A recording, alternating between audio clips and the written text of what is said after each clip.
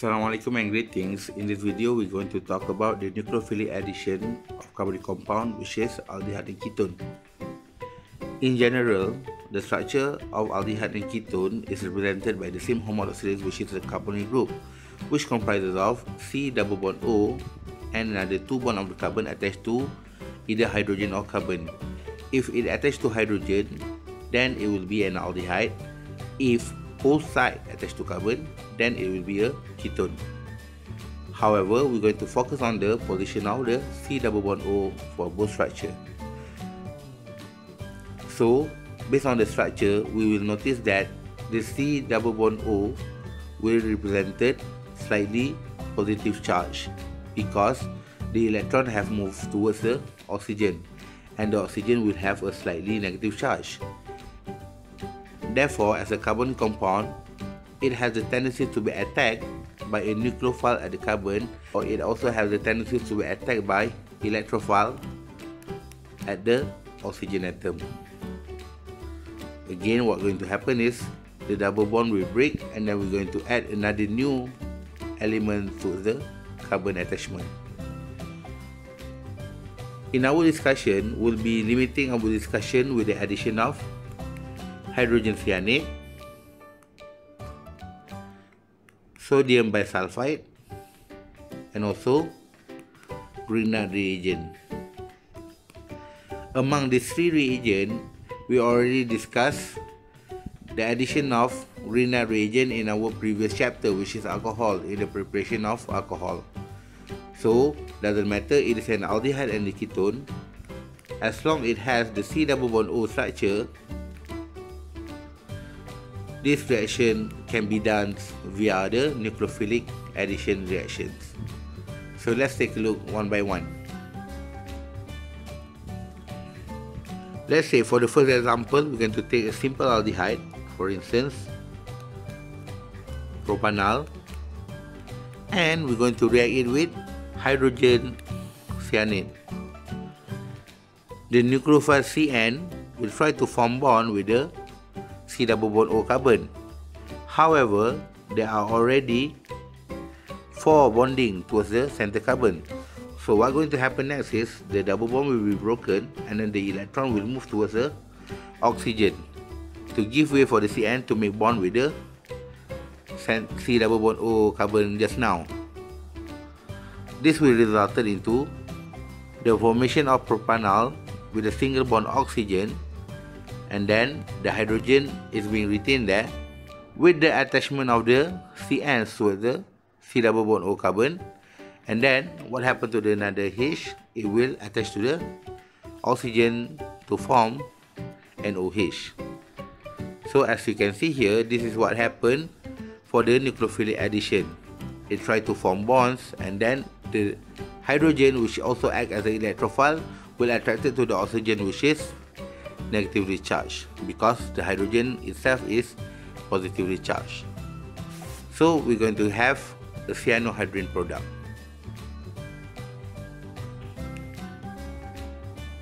We're going to perform the same reaction towards a ketone.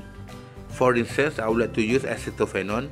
Acetophenone is a ketone comprises of a benzene ring attached to the C double bond O attached to the methyl group CH3. So as you can see here, this is a C double bond O which attached to 2 carbon at its side. We're going to react this with also H3N, which is going to undergo the same process. The CN will attack the C double bond O because it's going to make way for the CN to form the bond. The double bond will transfer its electron towards the oxygen. So this resulted into a benzene ring attached to the carbon with a single bonding to the oxygen, and then there is a methyl group attached to the CH3. Take note, for other element inside the structure is not being affected by the addition, only the C double bond O, because this is the functional group. We're going to observe the CN will attach to the C double bond O, and then the OH will be formed from the addition of OH with the O from the ketone just now. So again, we're going to get a cyanohydrin compound based on the addition of the HCN. In this reaction, doesn't matter whether it is aldehyde or ketone, as long we have the C double bond O structure, the reaction will proceed via the nucleophilic addition reaction.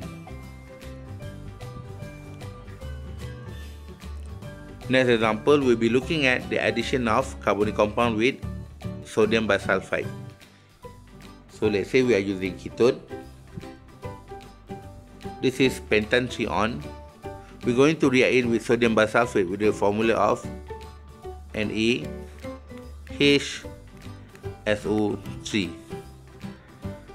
The idea is we can isolate the hydrogen first, so it can be drawn as H NaSO3, or also we can also use HOSO2 Na. I prefer the upper one for the explanation. Same goes with the reaction. We're going to have is the nucleophile of OSO2Na will attack the carbon which have the C double bond O. In this case, it's carbon number 3. Again, in order to allow the bonding to happen, the double bond will be broken and then the electron from the double bond will transfer to the oxygen, making the oxygen become negative. This will be resulting to the formation of the ketone just now with a single bond with the oxygen with a negative charge, and then the attachment with OSO2Na. The H will initially attach to the bisulfate ion, will later on attracted to the negative charge from the oxygen to form a OH. So this is the product of the nucleophilic addition between a ketone and also the sodium bisulfate ion. We can also apply this reaction towards the aldehyde compound. We can summarize the reaction with these following steps. First, nucleophile attacks the carbonic group. The carbonyl group breaks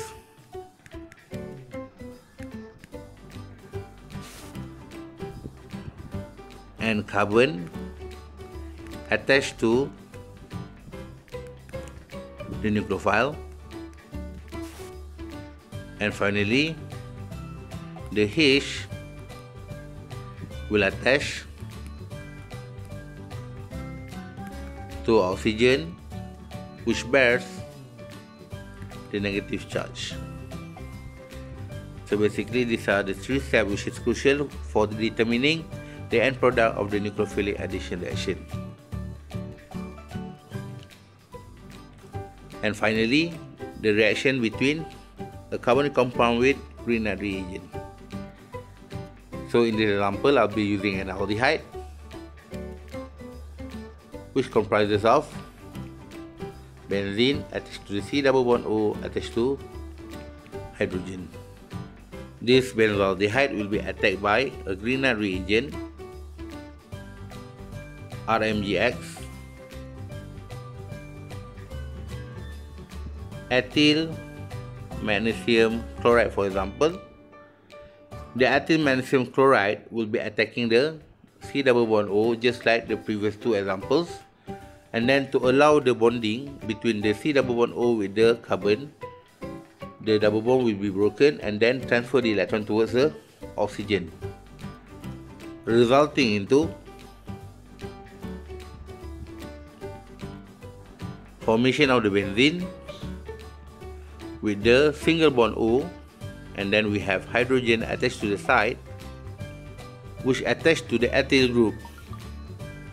Okay, this is the first carbon and also the second carbon, the first carbon and second carbon. Remember guys, it's going to bond where the bond is break, and then the negative charge which possessed by the oxygen will attract the magnesium chloride which is positively charged. So we haven't reached at the end product yet. Next, for any Grignard reagent reaction, it will be terminated by the addition of acidified water. Again, the acid can be hydrochloric acid, sulfuric acid, nitric acid, or also phosphoric acid. It must be a strong inorganic acid. So what's going to happen is MgCl will be replaced by H, which is positively charged, while the OH from the water will combine with the MgCl to produce the side product of MgOHCl. But the main product that you should know is the benzene,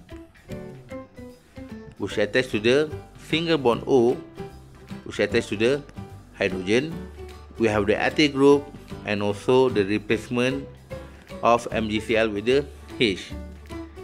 So in the end, for this reaction, we're going to produce a secondary alcohol, because we have the COH here. It attached 2 carbon, one from benzene and the other one from the ethyl group attachment.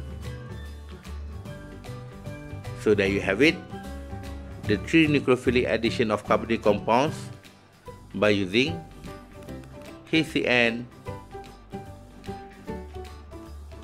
sodium bisulfate, and also Grignard reagent.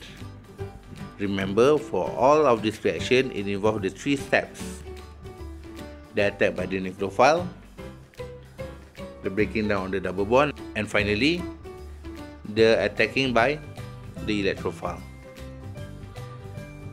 If you have any questions, please comment below. See you guys in the next video. Goodbye.